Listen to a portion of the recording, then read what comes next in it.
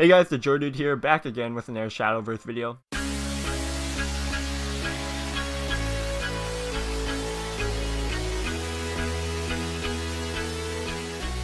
This is another deck and gameplay video, so if you enjoyed it, make sure you give it a thumbs up and subscribe. If we get over 50 likes in the first week of me posting this, then we'll post some more gameplay with this deck.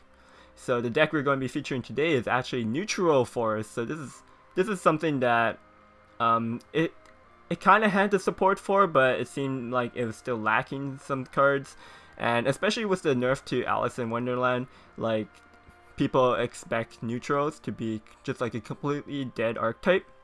However, I've been experimenting with this build of Neutral Forest, and it seems okay. I've been doing quite decently on ladder. The deck runs quite smoothly, despite the fact that it's like 90% just neutral followers.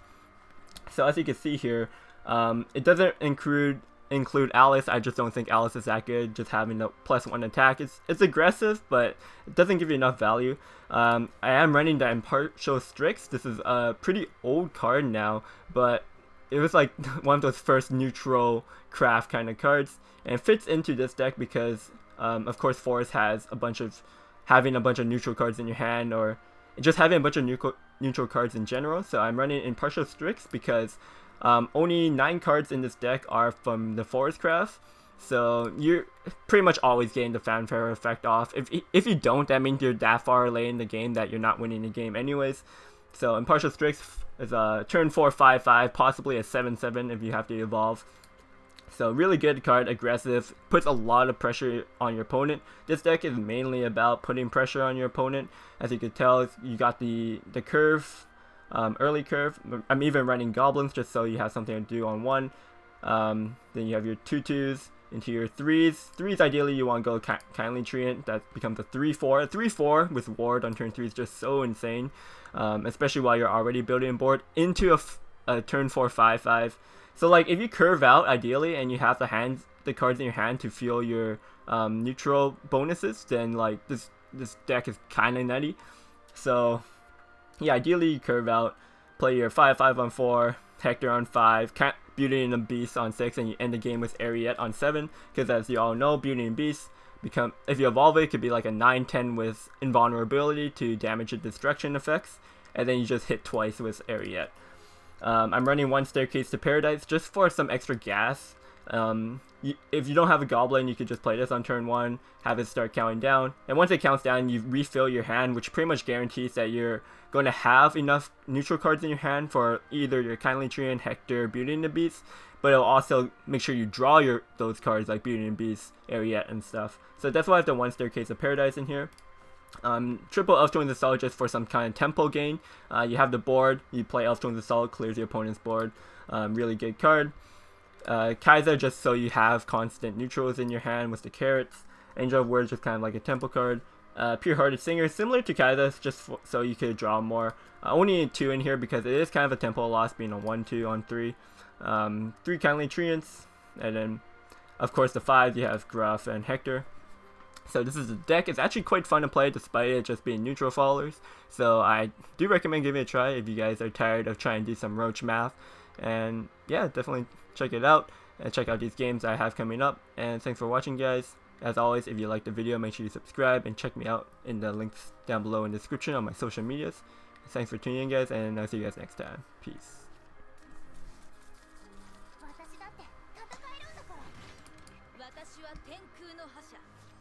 Alright, we got a curve, let's take it.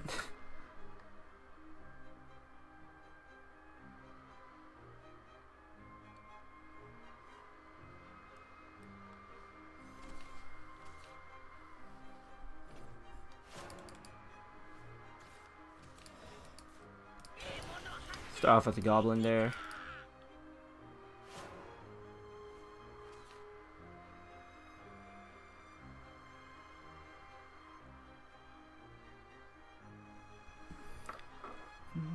Turn 1 pass. We'll probably go Archer. We might get the board for Farrier to buff.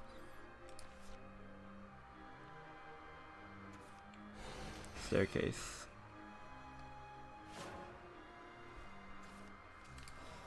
Alright.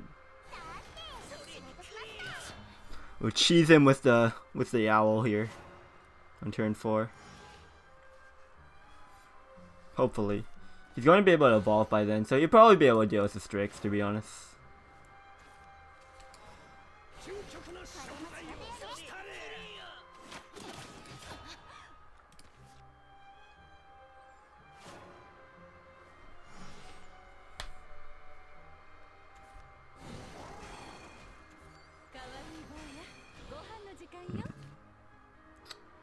Okay, do I want to clear this board or do I want to just go face here? We're playing the Strix. There's 5 play points next turn, so you could play Sybil, but it's not that great. We could trade here. Goblin into the 1/1. I actually don't even think we need to kill the Ivory Dragon. He could take the value trade here, but he wants to trade into one of my 2/2, so he could play Fire Lizard, right? But if he Fire Lizards, he can't kill my Strix unless he Fire Lizards the Strix and evolves it. Then he takes a value trade here. But in my next turn could be Angel of the Ward, Faria. I think either way I take this value trade. This is going face. If we trade here, it doesn't make my Faria better next turn. This also like forces him to Fire Lizard. Like Fire Lizard to kill my 2/1, evolve, trades into my Strix, and then like a Blazing Breath is a pretty weak turn for him.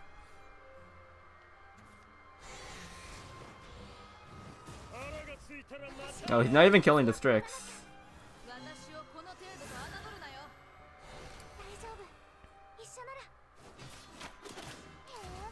Okay, so we could Angel of the Ward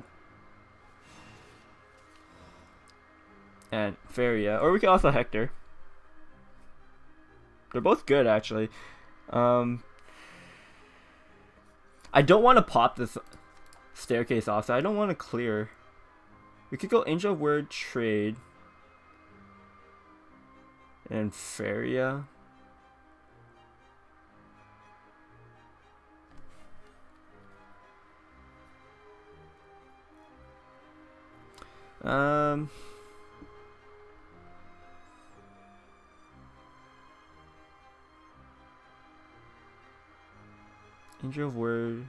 Angel of Word, Faria, evolve, trades here.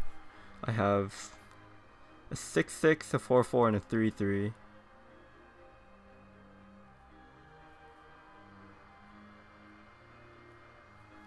Probably the best. Hector trade, evolve, push 7. I get a 4/4. He goes up to 7 mana. Maybe the Hector's better.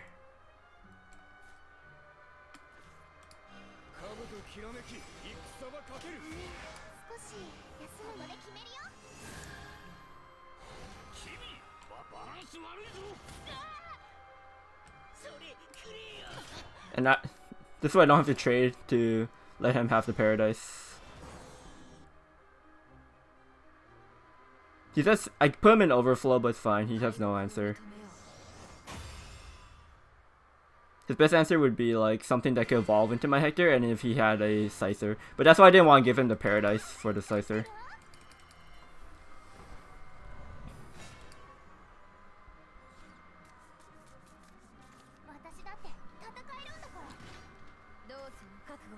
Alright, we got the Goblin to open up.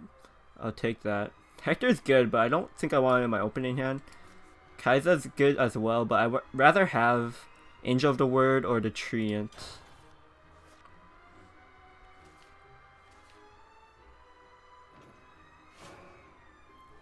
Like against Sword, I have to maul pretty aggressively for the cards I need to win. Otherwise, I'm just gonna die.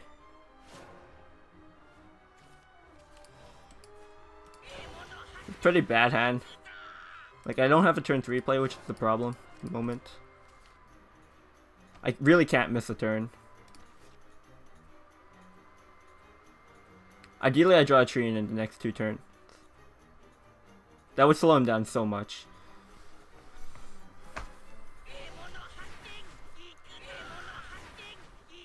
Double goblin.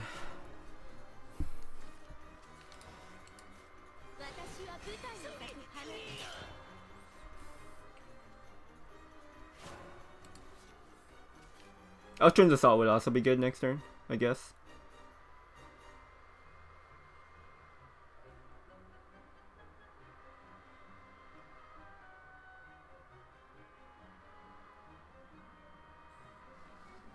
This board's pretty nasty, especially if he has a Slacker on 4. You're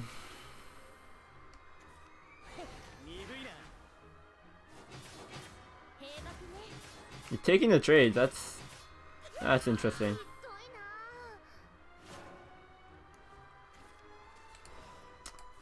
Not the best, but at least we have something in play. Though it could have been way better.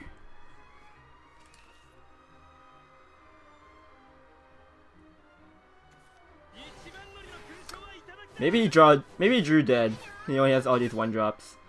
Even with all these 1-drops, like, it's still good for him.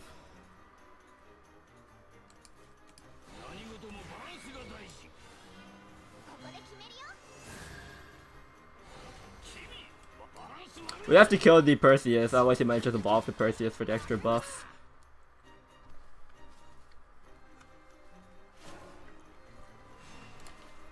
I have Hector next turn, guaranteed. Council, okay. Interesting if he will evolve the Spade Blade or not. Spade Raider. So this is a 7/6. No, he's going face. Okay.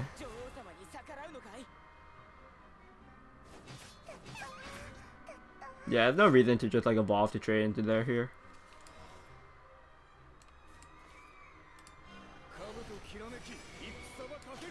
We want as least damage as possible on the Hector, so I'm going to trade the Hector into his 1/3.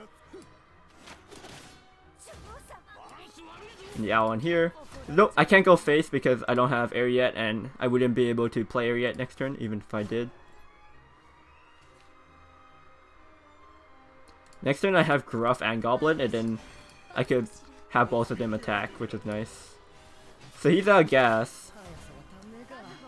And we're at 6, so we're actually really safe. Or, we're relatively safe at the moment. And I gotta push 7 this turn. Another Strix. He can't draw 5 damage in 1 card. So if I go Strix, I can also evolve the Strix as a 7/7. I push 7 here. So that does set up lethal. But does this set up lethal as well? He's at 12. I also but I have 3 plus 3, 13. So this is safer. Even though it's like not possible for him to find lethal.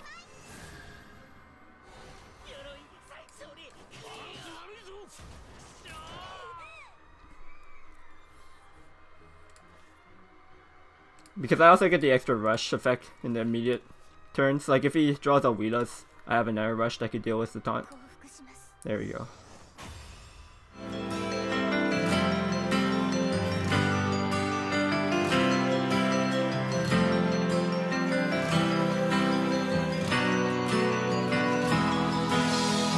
朝をむさぼり夜